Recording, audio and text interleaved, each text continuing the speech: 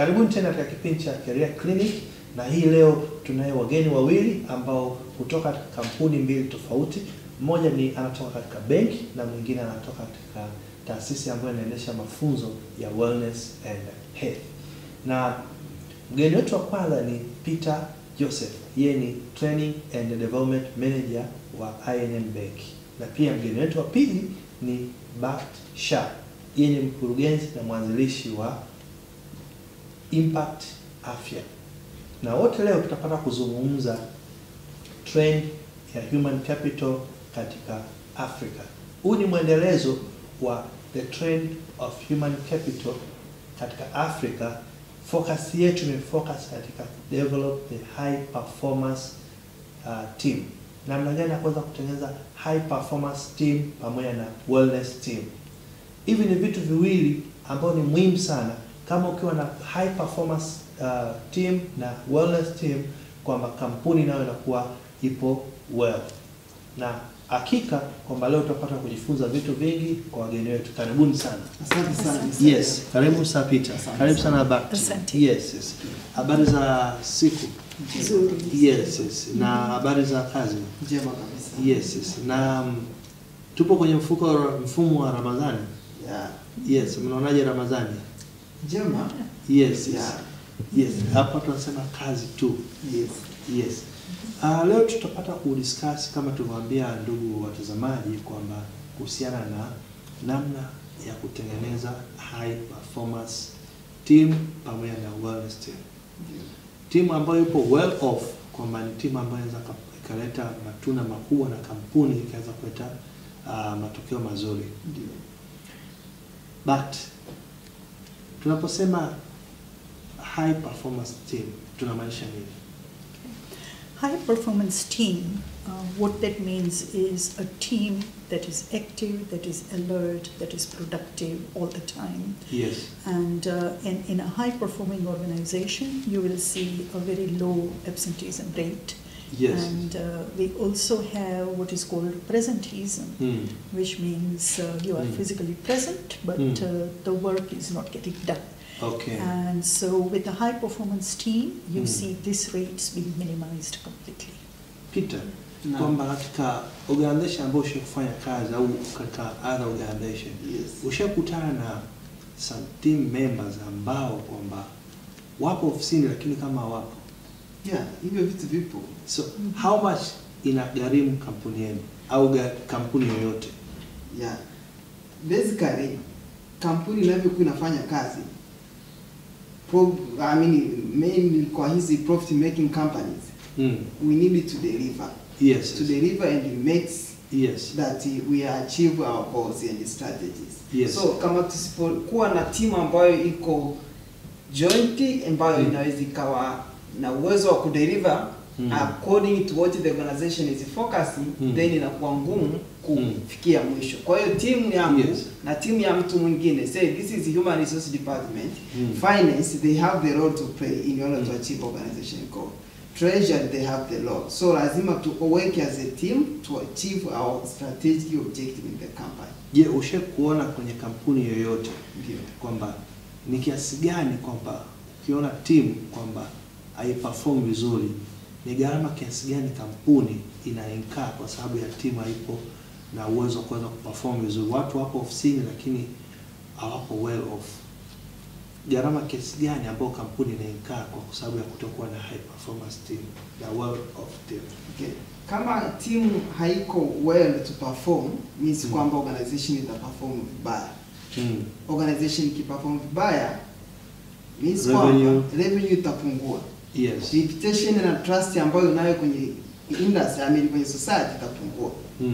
Kuna sector ya banki. Sector ya banki kama huja perform vizuri, utakuwa na queries nyingi, utakuwa na complaints nyingi. Kuna regulator kama BOT wanakumonitor. So lazima uwe na uwezo wa kuperform. Usipofanya hivyo watakufungia. Wakikufungia, what do you understand? Kwamba ni umepoteza investment ambayo uliweka, shareholder huna cha kupatia.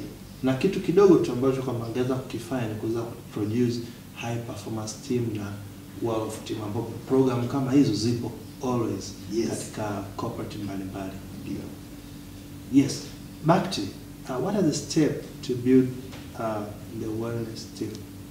What are the key steps? Okay, there are a number of steps, and I think when an organization is doing its strategic planning, Yes, one of the areas they look at is a risk analysis. Yes. So similarly, when it comes to the wellness, it is important for an organization to conduct a health risk analysis, and a health risk analysis is conducted by means of testing the staff, doing the screening, which can be done at site.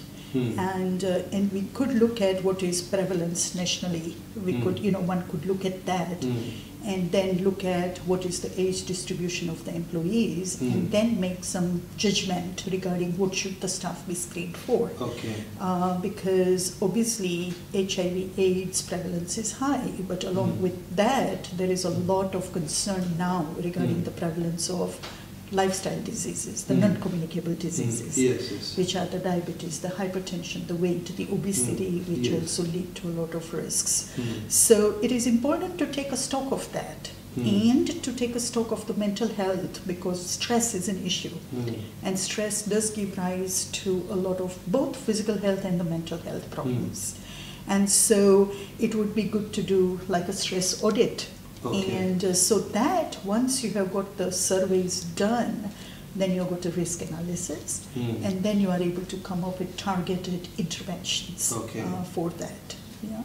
Okay. And the targeted interventions could be in the form of seminars, webinars. They can be in the form of a lot of targeted communication that is being, sent to the staff. Okay. And it could also be creating that culture, the environment within the company. Okay, that's good. What is the situation now? What is happening now in Tanzania in terms of wellness and high performance team? Ipoje hali ya sasa Tanzania kwa makampuni yote kwa ujumla, na pia nje ya Tanzania papoje? Right. Well, I think basically what we are seeing is that over the last couple of years, some of the industries are becoming very much aware of the need for having organized wellness programs. Yes. And we are, for example, dealing with, currently working with a security company. We worked with a small construction company. We worked with a multinational bank as well. Yes. And so everywhere the experiences are slightly different, and the programs, the way they are structured is slightly different as well. But what we really now need to look at is more of a long-term strategic thinking, because for a wellness program to, just like any other strategy, in order to see benefits of a well-structured comprehensive wellness program, it takes about 2 to 3 years to see that. So it is not just like, that you go in, you do a couple of seminars, you do exercises, you do this, you do that. Yes, you will see some changes, but it is not going to be sustainable. So in order to see a sustainable change, it is important to look at, to plan a 2 to 3 years program with regular monitoring and evaluation, so that the program can be adjusted. Okay. And regarding outside Tanzania, what is the situation ambayo inatokea kwa nchi kama Marekani corporate account? Well, I think when you look at countries, the developed countries like the US and the UK and Europe, even in countries like China and India, you are seeing there is a lot of awareness regarding staff health, because this is all built around the philosophy that if you've got healthy employees, then you are going to have a healthy business.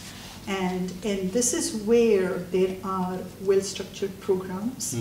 There are wellness champions. There is a whole culture that is built around it.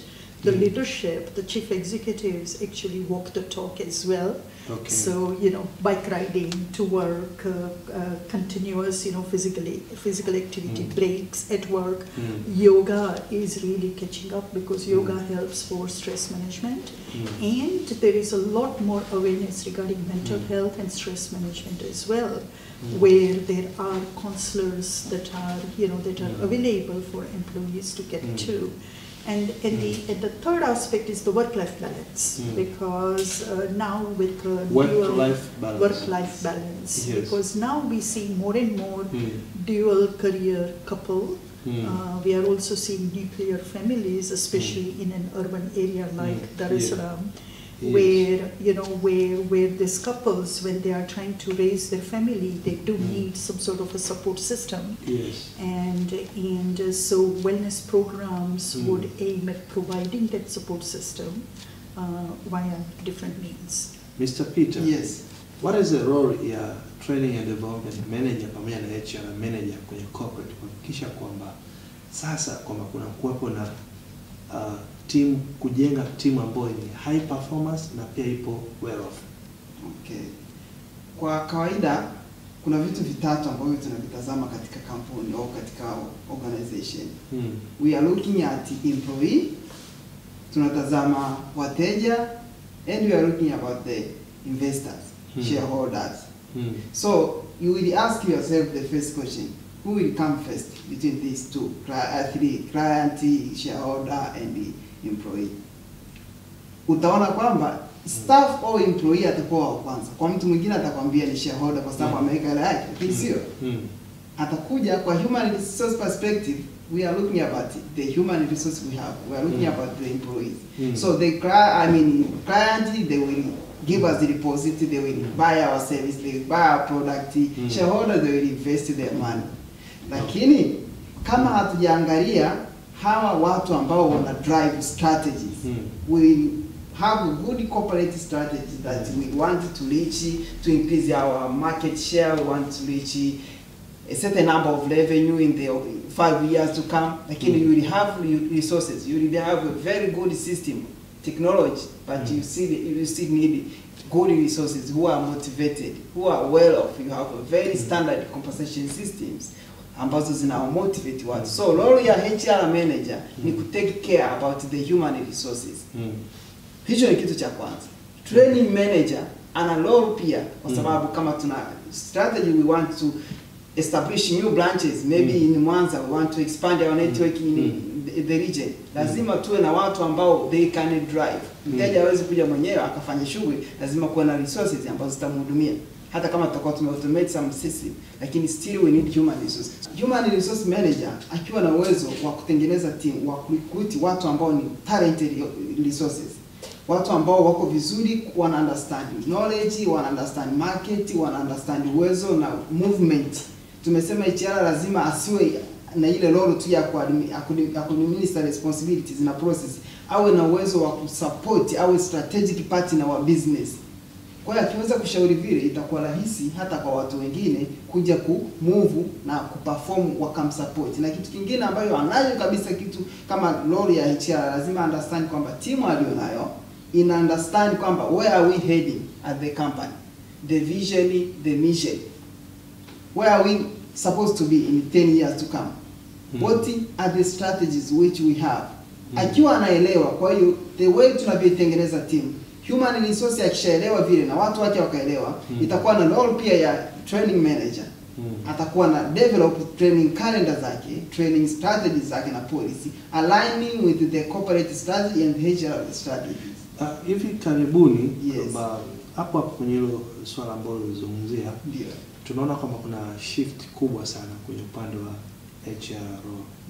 Na katika general nazungumzia kwenye jambo moja la kwamba tunaangalia kwamba miaka ya zamani kulikuwa na HR alikuwa ni kama na play party admin, and then akatoka kwenye play party admin ambao kusimamia labors law, kusimamia wamefika kazini na maslahi yao na mambo mengine, and then role ya HR ikabadilika kidogo, ikashift ikaingia kwenye upande wa practice, and then baada ya kuwa na practice watu kajiita HR practitioners whatever, ikawa ndo role kubwa ya HR kwa umeona.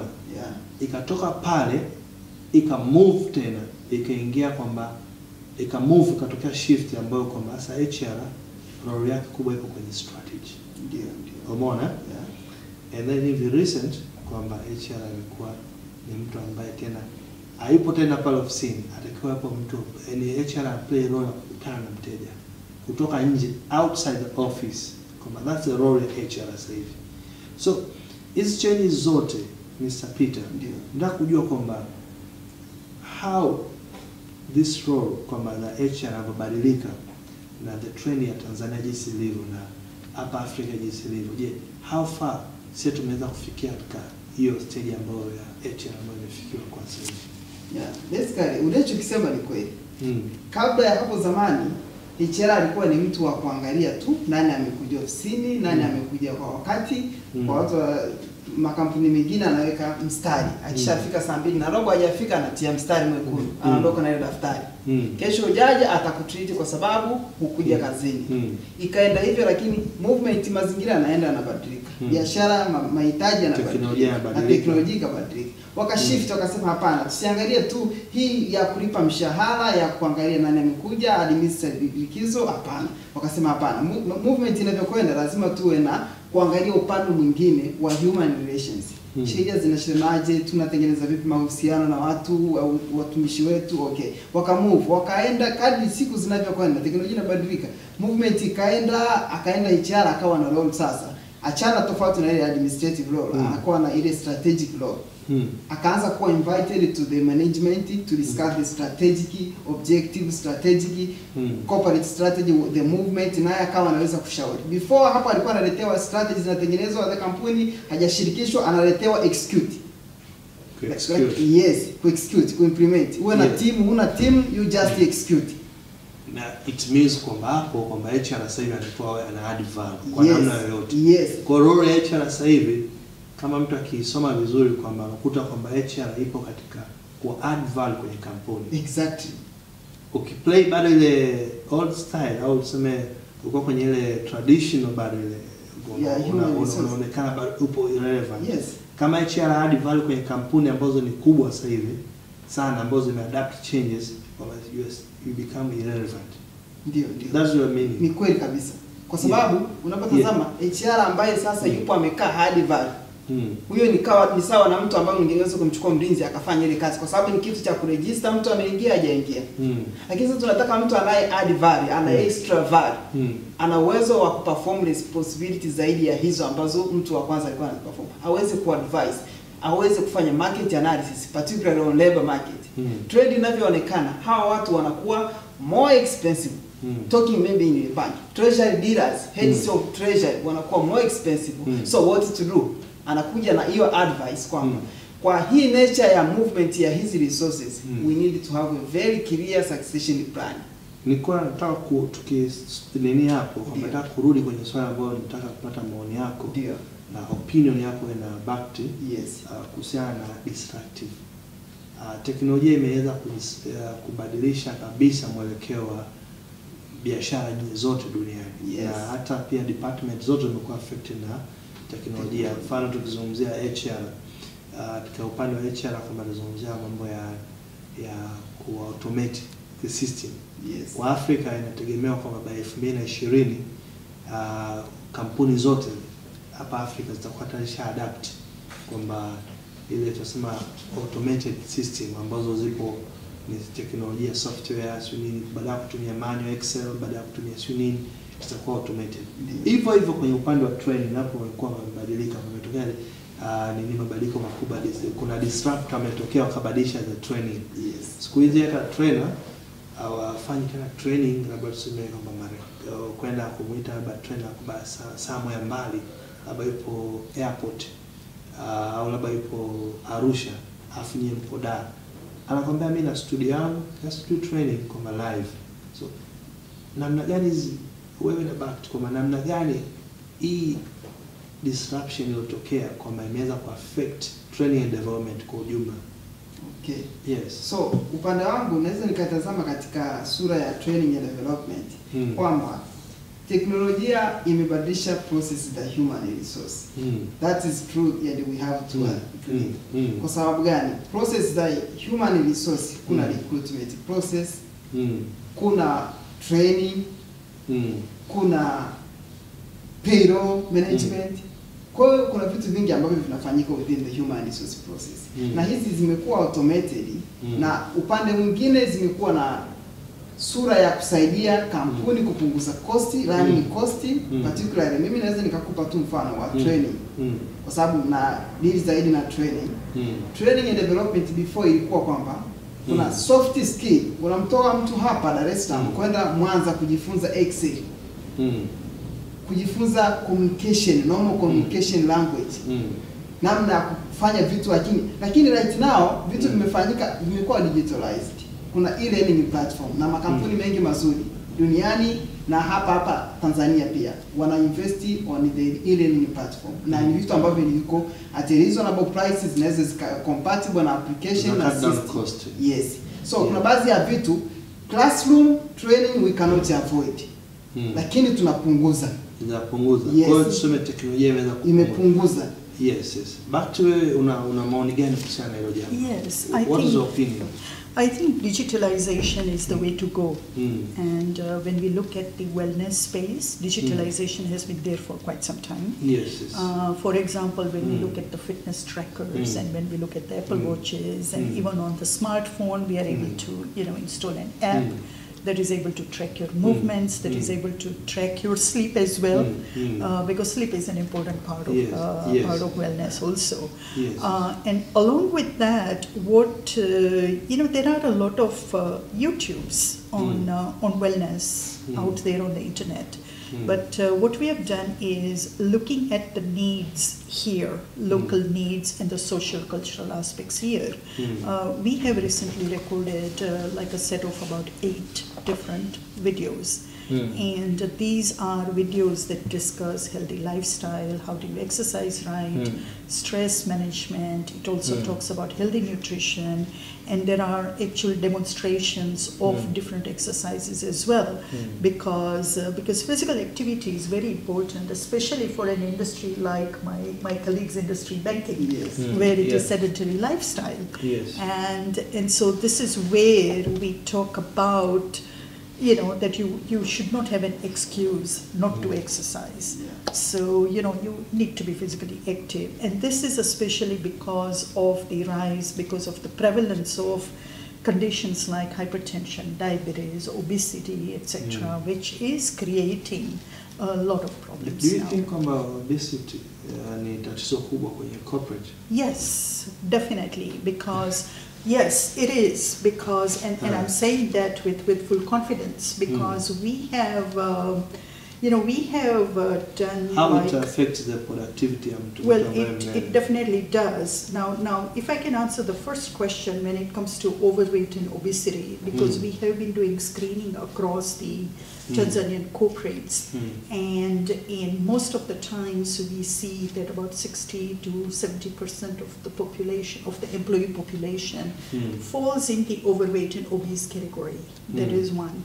Secondly, in some of the industries, the age distribution is young age distribution, and yet, like people in their 30s, maybe 20s and 30s, and yet when we see overweight and obesity, that is an alarm. That is an alert, that is an alarm.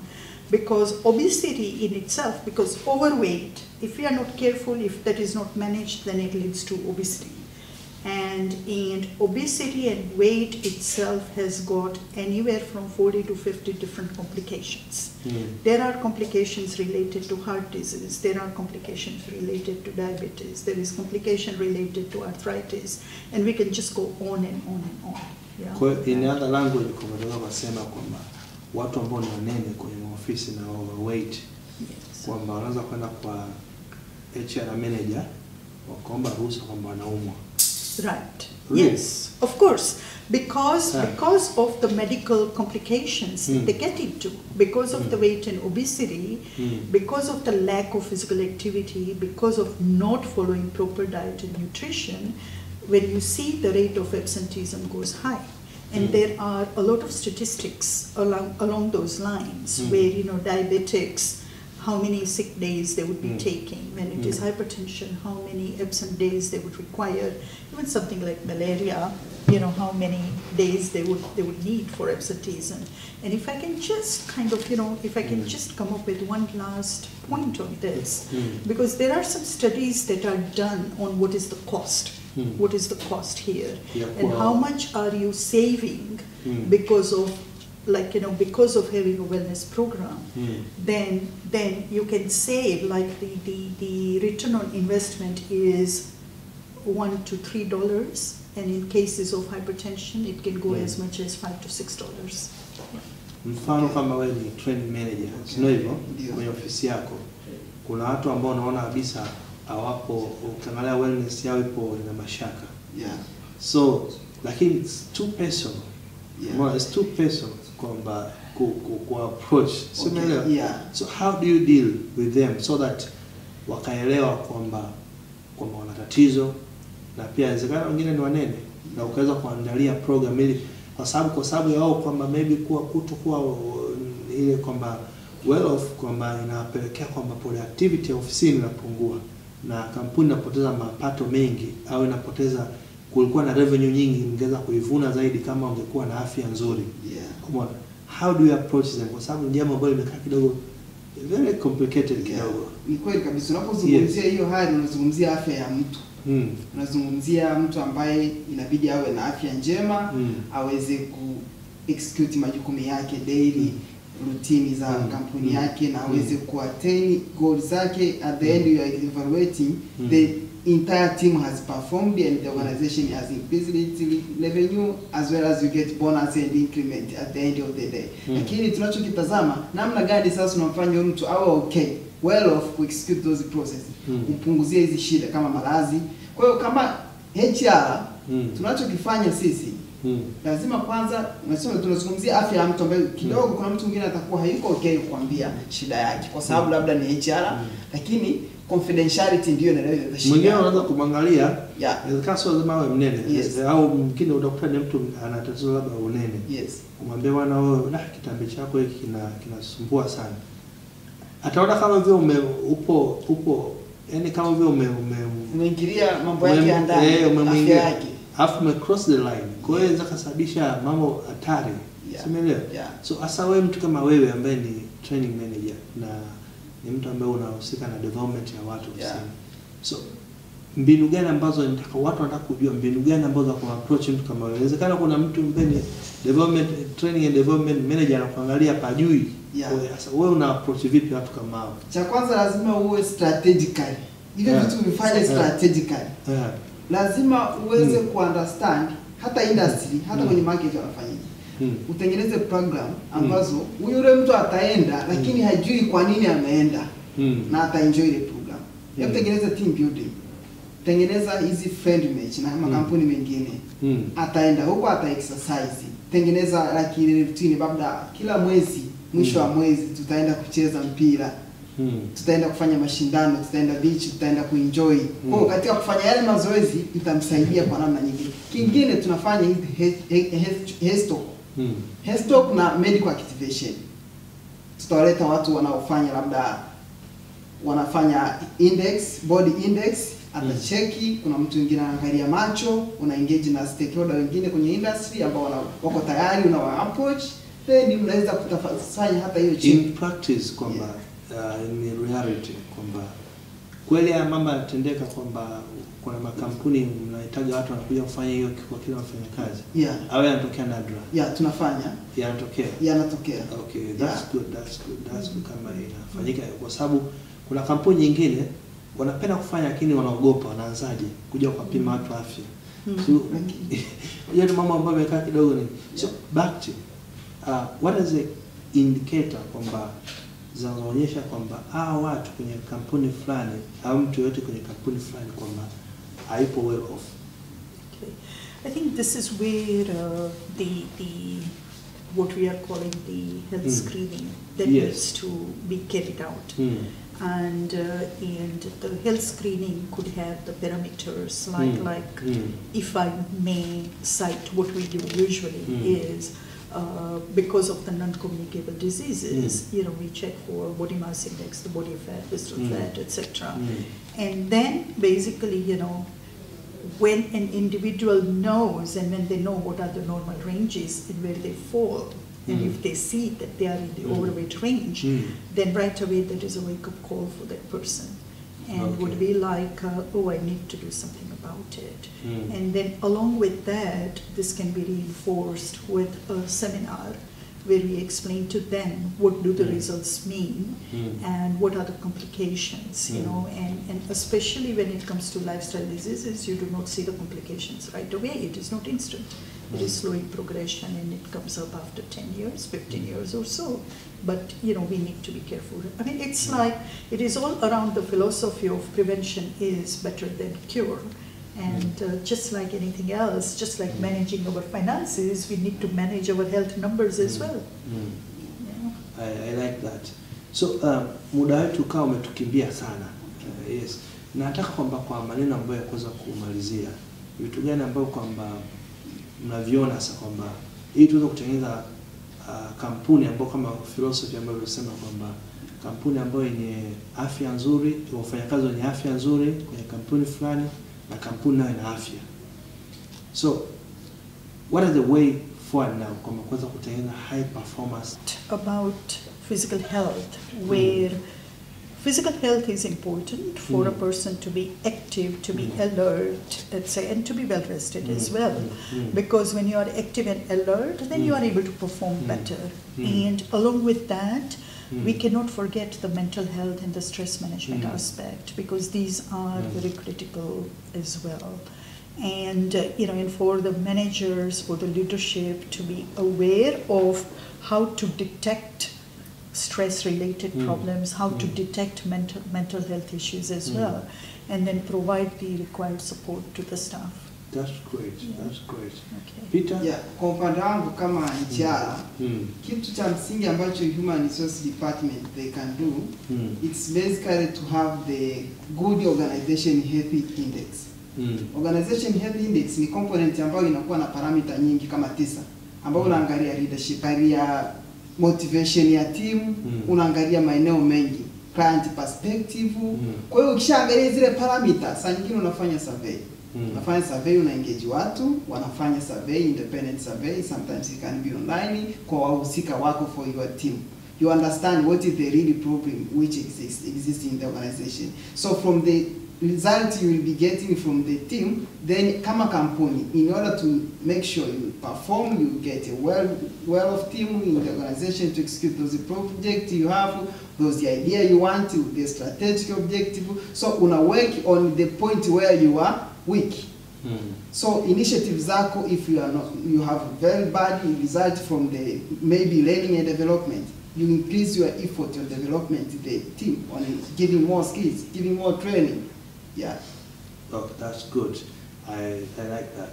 So kwa ku wind up, so neno gani la mwisho ambao kwamba nataka kuliongea kwa watu wetu kabla tuja wind up the program? Karibu sana back. Okay. Well, what I would say is, if you take care of your employee health, then your business is going to be much, much healthier and profitable and high performing. Yeah. Oh, that's good. Peter? Kwa HR, mimi nataka niwaambie HR wenzangu ambao wanatazama na ambao wanaangalia hii session kwamba tuache kuperform ile administrative role, tuondoke tuende kuwa HR partners ambao tuna understand business inataka nini, tuna understand core business strategies, tuna align strategies zetu, HR strategies on that line. So tutapata profit na return tutakazozipata tutasaidia hata sisi, kwa sababu we can develop our own employee development goals as well as organization goals. So we will be happy and we will be okay kwamba ukilala utaamka asubuhi kwamba I'm going back to work for my company because I'm motivated, I'm happy. Yes. Shukrani sana Mr. Asante sana. Na hapo ndo mwisho wa kipindi chetu cha leo ambacho cha Career Clinic, na tumaini kwamba umepata kujifunza mambo mengi namna ya kuweza kutengeneza high performance team pamoja na wellness team.